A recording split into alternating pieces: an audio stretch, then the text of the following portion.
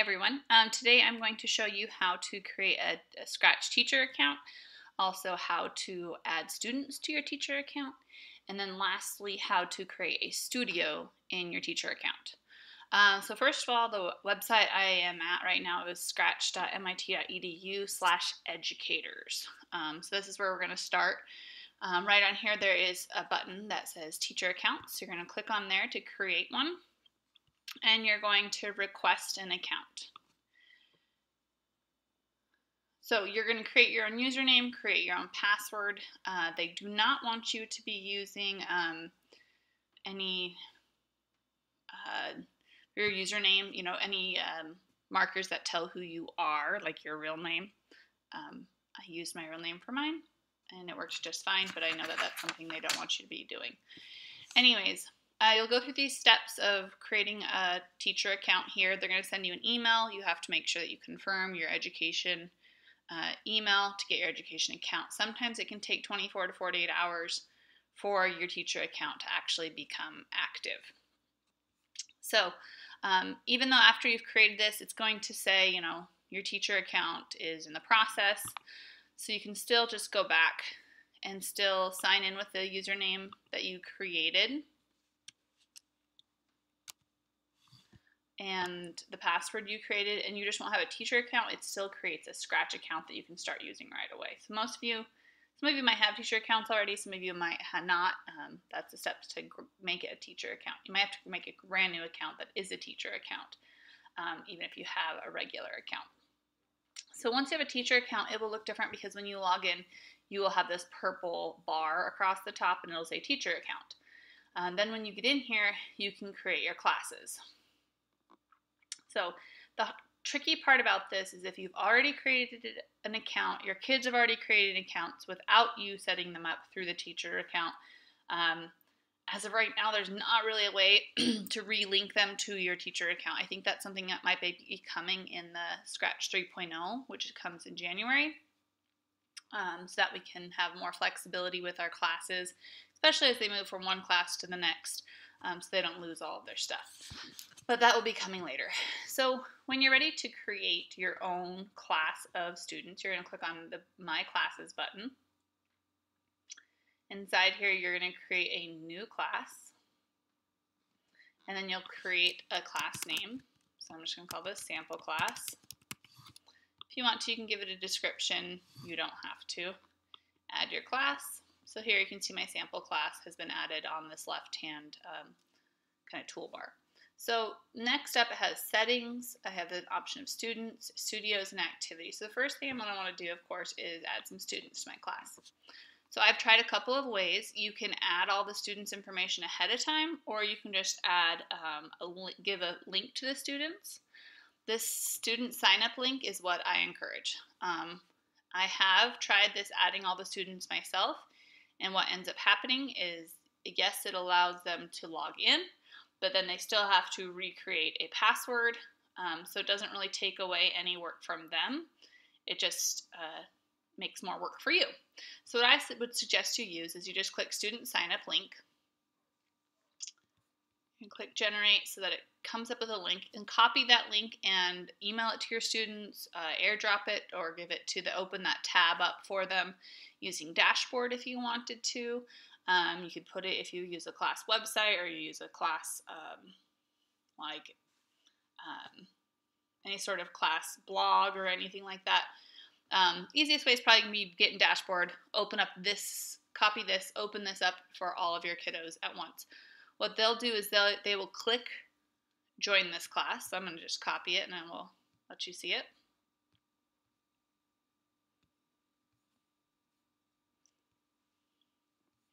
So when they get here, it will say sample class. Well, of course, it will say your class, right? And the students will click get started. They're going to create their own username and password here.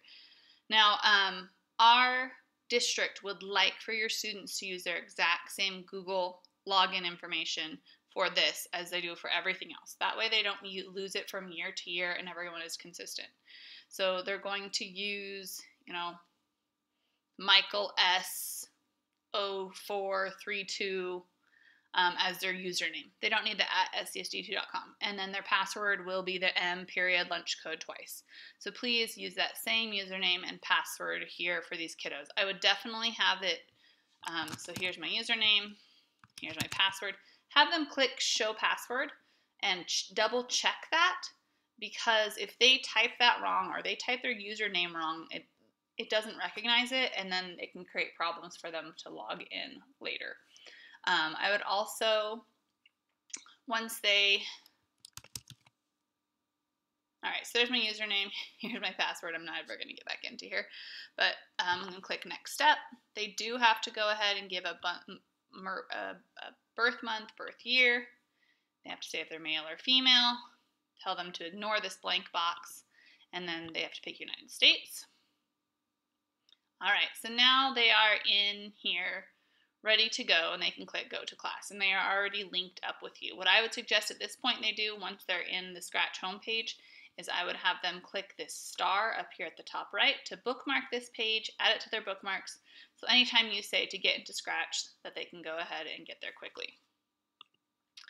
Now, from the teacher end, when I click on my sample class, I have one student, here it is.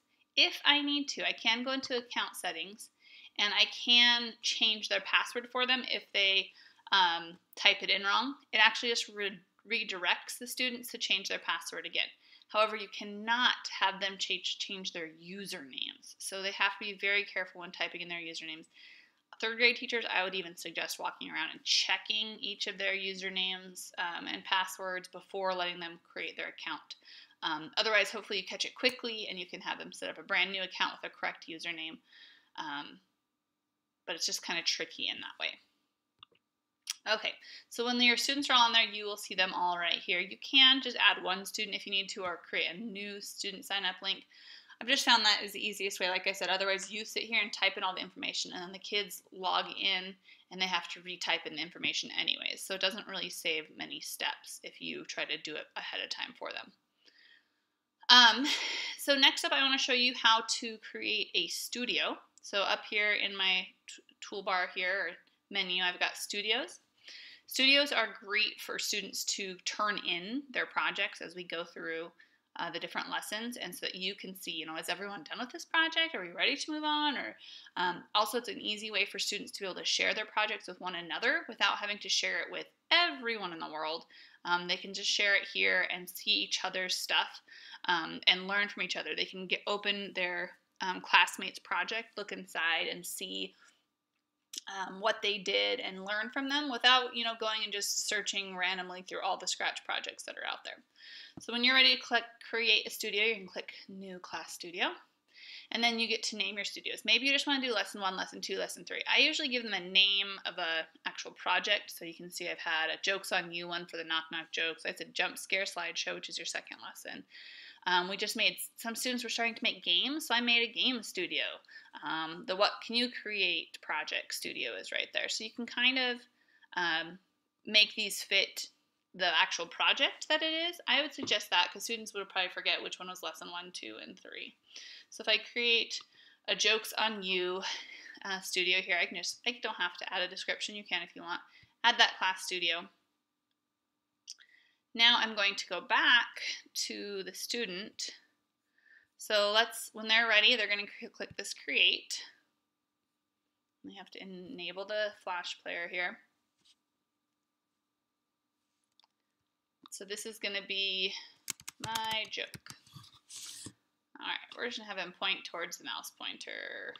Events, when clicked, and looks, he's going to say hello for 2 seconds.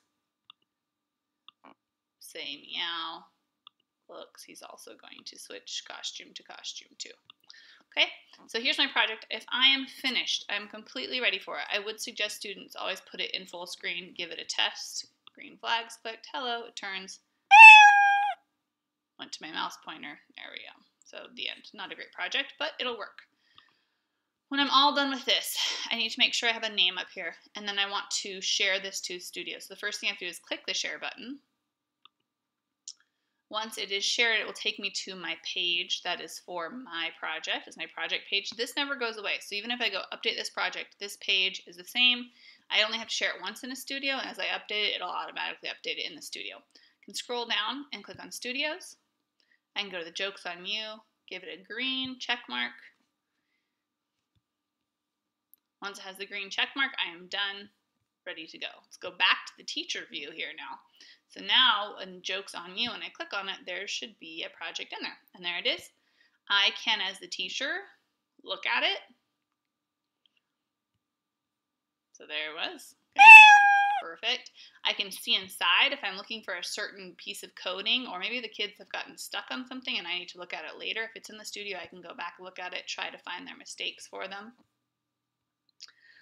Also, your students are going to find this pretty quickly that they can favorite a project. Maybe they want to, they found one that they really like that a fellow student created, and they want to make something similar to it next time. So they might favorite it so that they can come back to it and look at it.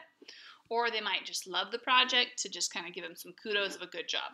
Other options that they can do, of course, are leave comments like "You've done a great job." I do talk about, you'll want to have positive comments on your students' projects. Another cool thing that you can do to a project is you can see inside, and then if you want to change up this project, so if I'm Julie and I found John's project, I really like it, and I want to just kind of use some of the pieces of it but make it my own, I can do, it's called remixing. I can go ahead and open this up, okay?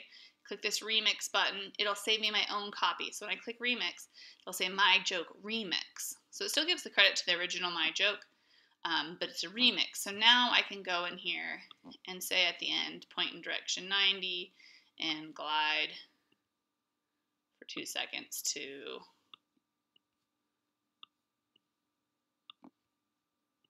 this place. Okay, so now that I've remixed it, I can once again share it, and I'm done with it. Here it is. Here's my remix.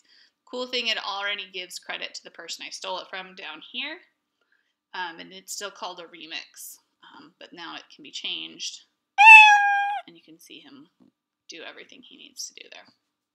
So hope that is helpful to you on how to quickly create a teacher account, how to add students, and then how to make studios for your students to share their projects with each other in a kind of a safe environment. So let me know if you guys have any other questions or want any other tutorials made. Thanks.